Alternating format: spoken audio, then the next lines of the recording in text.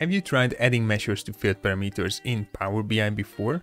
What if I tell you that by doing that we can easily replicate a user interface similar to what's possible with calculation groups? Something like this.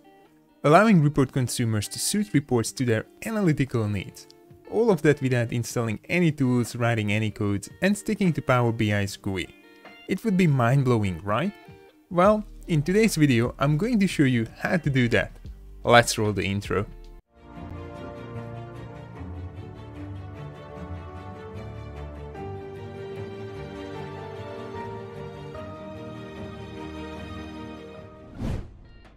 Hello and welcome to BI-Lingual Analytics. My name is Roland and I'm here to help you to learn more about Power BI.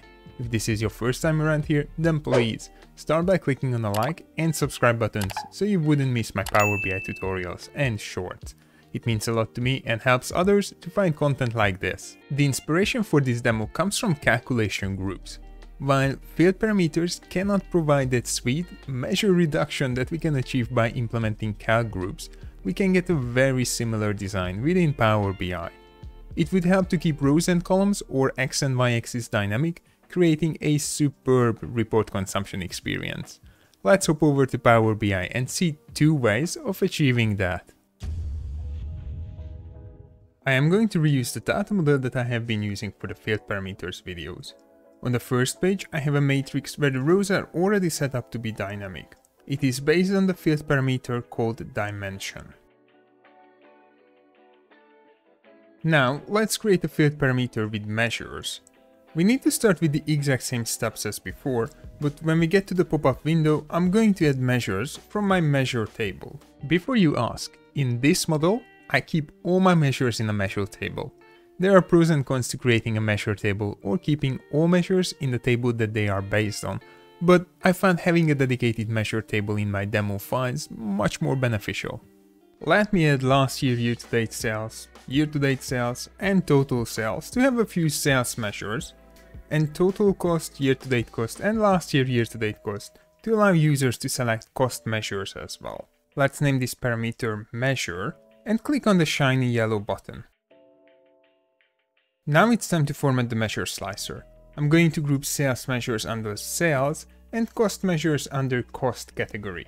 If you want to know how to do it, check out this video by clicking on the top right corner. Then add the measure parameter to the values field of the matrix.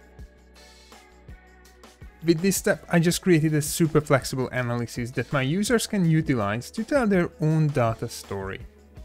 By doing this, my users can easily switch between a sales growth analysis by selecting last year year-to-date sales and year-to-date sales measures, and whatever detail or row makes sense to them.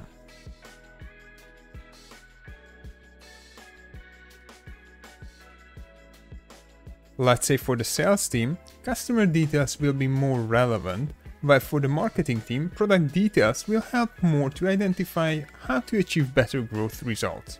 And here comes the best part. Using the same report page, they can switch from sales analytics to cost analytics, just by swapping the two year-to-date sales measures to year-to-date cost measures. I mean, this is just one of the many ways my report users would benefit from creating such a flexible DataViz.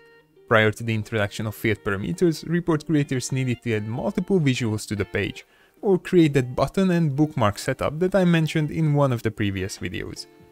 All of this created a large technological debt.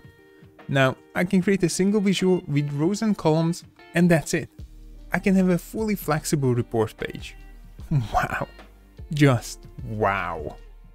And if we want to spice it up a bit more, we can even run a margin analysis by selecting year-to-date sales and year-to-date cost measures. And still, keeping the rows fully dynamic, allowing everyone within the organization to personalize this view to their analytical needs. Additionally, all the regular features, such as sorting, still work.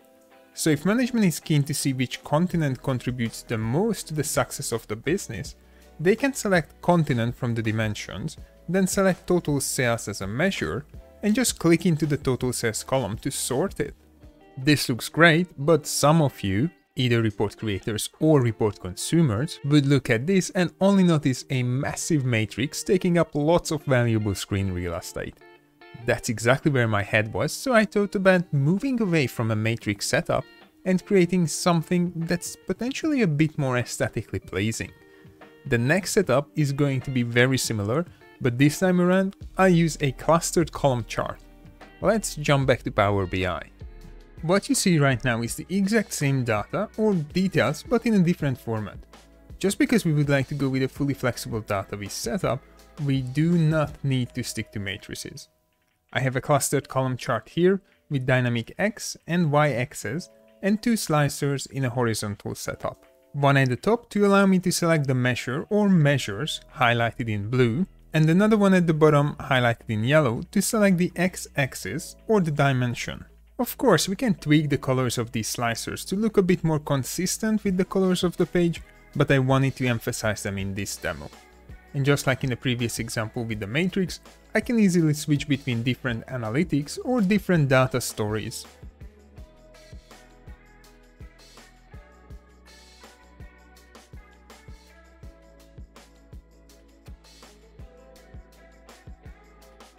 The best part is that it only took me a few minutes to create this setup.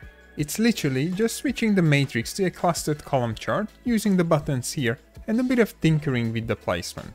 Also, look at all the space we still have for other visual elements on the page. I would strongly encourage you to try to think outside of the box when it comes to the data visualization. Tables and matrices are great, but there is so much more to explore. And that fully flexible setup is something that we missed from Power BI before. I mean, the personalized visual option is great, but it does come with its own risks. And it requires a lot of training for our users and an understanding of the underlying data model as well. With the field parameters, or I should rather say us, report creators, don't have to expose the data model to report consumers. We just need to create two field parameters, set them up properly, nicely format them, and add them to a chart or a matrix. And we can do all of that using the GUI, so there's no need to install a third-party extension tool that you might not be able to do due to IT policies within your company. I'm still thinking about new and better ways of fully utilizing field parameters. Every day something new pops into my head and it's just a matter of time figuring out how to implement that with field parameters. It's like a gift that keeps on giving. With that said, I would like to hear what you think about field parameters. Have you started using them in your reporting suite? Do you feel the same way about them as I do? Let me know this and everything else that you think about them in the comment section below, along with any other questions or ideas that you have on how to get the most out of field parameters. Thanks for tuning in today. I hope that you learned something new and interesting from today's video and you will be able to implement this for your report. Don't forget to hit the like and subscribe buttons before you leave or before you watch one from the above videos. Until the next one, see ya!